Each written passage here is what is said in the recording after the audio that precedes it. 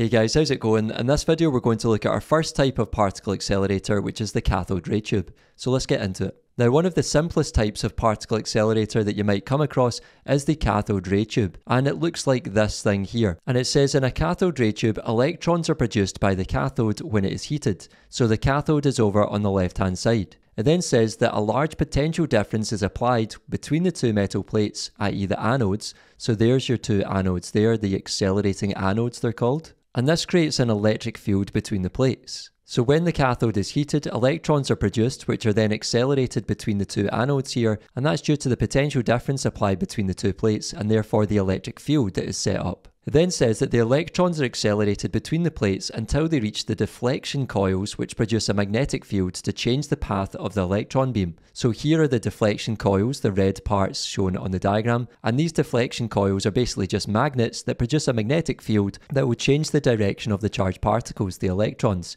And that's because, remember, we've seen that a magnetic field will exert a force on a charged particle. So if the magnetic field bends the direction of the electrons, they will then travel straight once they've exited the magnetic field. It then says that when the electrons hit the phosphorescent screen, which is on this right hand side, a tiny flash of light is produced. And where do we see this kind of thing used? Well, it says, also known as the electron gun, cathode ray tubes used to be found in the back of old television and computer monitors to produce images on the screen. And that is why these monitors used to be so big and wide with a large back to them. And it's because they used to have this thing, the cathode ray tube, inside, and that's what was actually producing the colour images on the screen. That's all for this video, folks. I hope you found it useful. If you did, give it a like, subscribe to the channel, and I'll see you in the next one. Take care.